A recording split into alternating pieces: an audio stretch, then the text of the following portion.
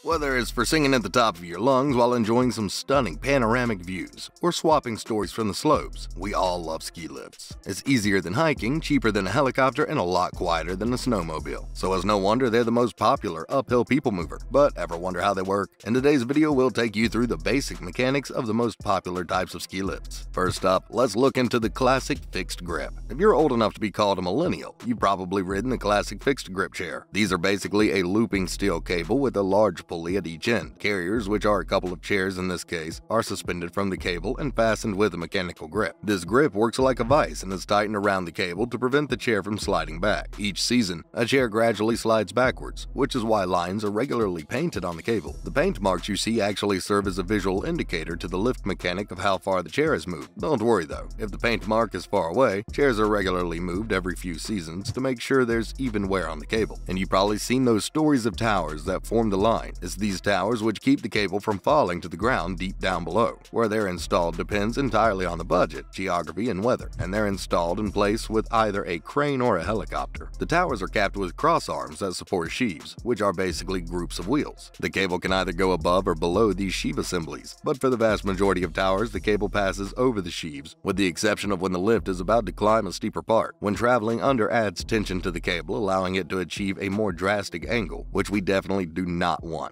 And here's how a gondola ski lift works. This ski lift adopts its name from the Italian term gondola, which is a typical flat-bottomed rowing boat, and it's one of the most popular and widely used modes of cable transportation. It's got a super complicated structure that's driven and supported from above by cable. The gondola lift is made up of a loop of steel wires, strung between two stations and points, and it also includes transitional supporting towers. Now, coming to the technology, gondola uses a rather simple one, where a clamp goes over a rail at various end stations and destinations. This mechanism helps in pushing the clamp jaws open, allowing the lift to rise off the cable. The cable is then caught and gripped by a slow-moving chain. The chain propels the gondola around and to the end of the primary pulley wheel. But the gondola lift movement is slow, unlike the traditional fixed chairs, which makes it super comfortable and safe enough for skiers to get out of the lift and continue their skiing adventure and fun with zero injuries and no embarrassing moments. And now coming to the modern high-speed detachable. With changing times in tech, now more than ever, ski resorts are beginning to replace fixed grip lifts with larger capacity high-speed lifts. With more people skiing and the introduction of mega passes like the Icon and Epic Pass, resorts are in need of a greater uphill capacity, and we all know that high-speed detachable chairs are much faster and bigger than their boomer counterparts. And this modern chair, as the name suggests, detaches from the cable. In fact, high-speed chairs are 2.4 times faster than their fixed grip ancestors. These detachable chairs often go at speeds of 1,200 feet per minute against 500 feet per minute for fixed grip chairs. In theory, a fixed grip chair might go just as fast, but imagine hopping off and on a 14-mile-per-hour chair. So incredibly uncomfortable and embarrassing. Apart from one major exception, high-speed detachables function very similarly to fixed grip lifts. The high-speed detachable chair has a grip mechanism that allows it to detach from the cable at the loading and unloading stations. So the cable actually continues to run at its fast pace while passengers load and unload at easy slow speeds, reducing the number of stops that are required by the lift. So, to detach or not to detach? Many of you might not know, but there's a whole debate among the skiers right now. So there are two teams: the traditionalists, also known as the old skiers, who want it fixed because they're used to it, and then there's the younger lot that thinks detachables are the way to go. Traditionalists actually prefer the fixed grip for a variety of reasons. Let us walk you through some. Fixed grip lifts are well suited for tougher terrain when the capacity of a high-speed lift is not needed. They give you more time to recover and plenty of time to chat with your neighbors, enjoy a beer, or do anything else that you fancy. Also,